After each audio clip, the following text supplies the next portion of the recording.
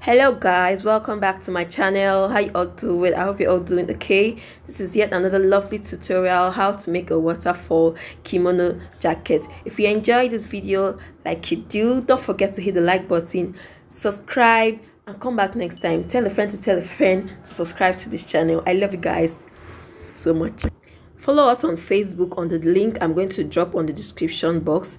If you want us to make a video of a tutorial, any tutorial of your choice, drop it in the Facebook group. Thank you guys so much, and let's get right on to the tutorial. So guys, we're going to be starting off by cutting the back. So we'll be cutting the back first. So as you can see, I've already placed my fabric. I'm going to cut in the two at the same time. We're going to be using one as the lining, then the other as the main fabric. So this is the back. So we're going to be cutting a basic body gown, a basic gown measurement, a basic gown for this. So this is what we're going to cut on the back. So as you can see, I've already drawn my shoulder line, my armhole line, my waist length, and my hip line. So you just go ahead and input your body measurement. For the shoulder, the normal shoulder is 14, but I'm going to be taking 13 inches. But I want the shoulder to be slim, so I'm going to be taking 13 inches for the shoulder. So 13 divided by 2 is 6.5. And then I'll go ahead and take the rest of the other measurement, the bust, the waist, and the hip.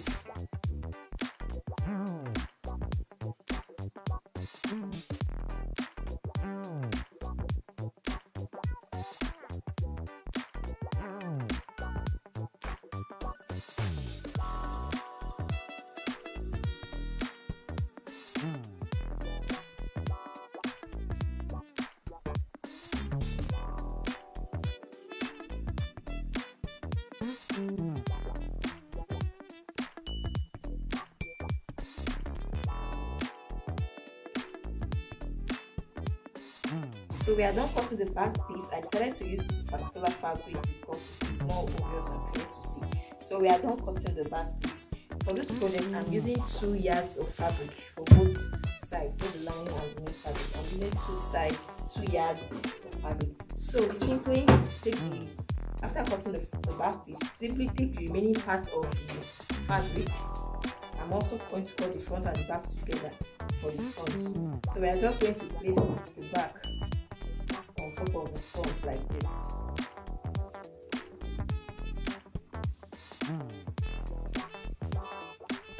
We are going to place it on top like this. We want to get the shape out. So as you can see, this is the front. To see where my front is facing, I left some space over. You can still do it like this, but I decided to make the armhole face this area so that the front will be straight. So first of all, we want to get this shape out from the front too.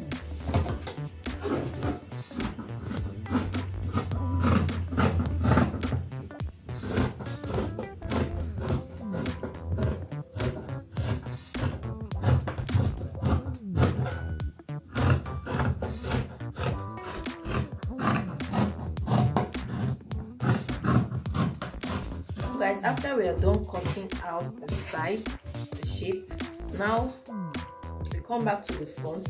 The neckline for the back, we took 1.5 inches, so we want to take 3 for the front. So we are going to extend it all the way down. So what we have here, the extra space we have here, we have 12.5 inches. You can make yours up to 2016, but I'm just going to make the use of the fabric space that I have because I used only 2 yards of fabric. If you want it to be very long, you can make it up to 20 inches. So I'm back to our neck. We're going to extend it. So we'll extend it and then we'll connect it. So what we're going to do is we're going to connect it from this point down to the end of the dress. So we're going to take our ruler.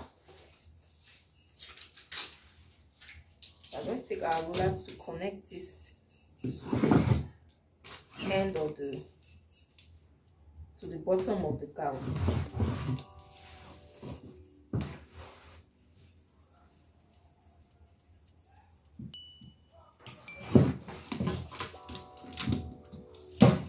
So this is what it's going to look like.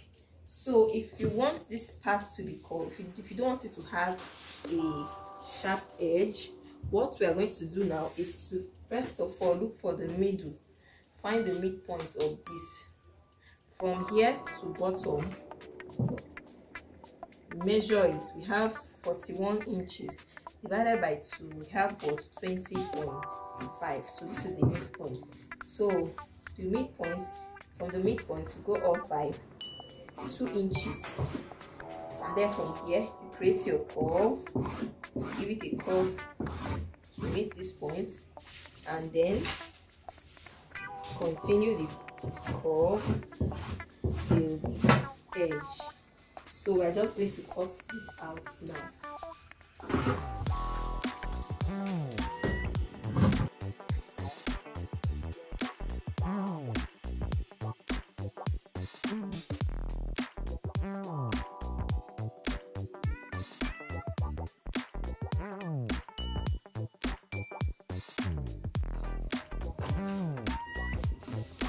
So this is what it looks like by the time you are done with it. So the first thing we are going to do is to take this sewing machine and join the shoulder individually. So we are going to join this first piece, and then we'll join the shoulder of the second piece. So after joining the shoulder, the next thing is to shape up the sides using the 1-inch seam allowance we added while we were cutting this dress. So we are going to shape up the sides of the 2 pieces now. So the next thing to do now, we are going to place it the front facing each other, and starting from the neck or wherever I want to start from, we are going to be turning this round the whole dress. We are going to be sewing this round. So we'll be sewing it round, down, everywhere, and then we'll turn it out from the armhole. You know, the armhole is still open, so we're going to be sewing round the neck and the bottom.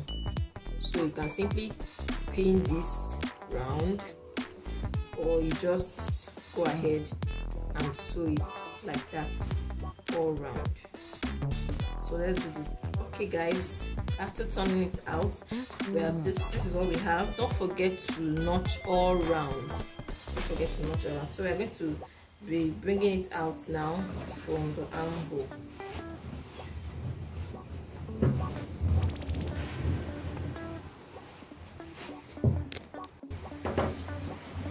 So guys, this is what we have after we have finished turning it out. As you can see, the dress is ready. It's almost ready.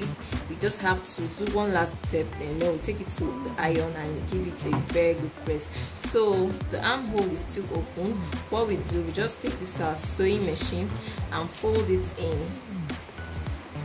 So just fold it in both sides, fold it in, and then we sew round. So we fold it in all round, just like this.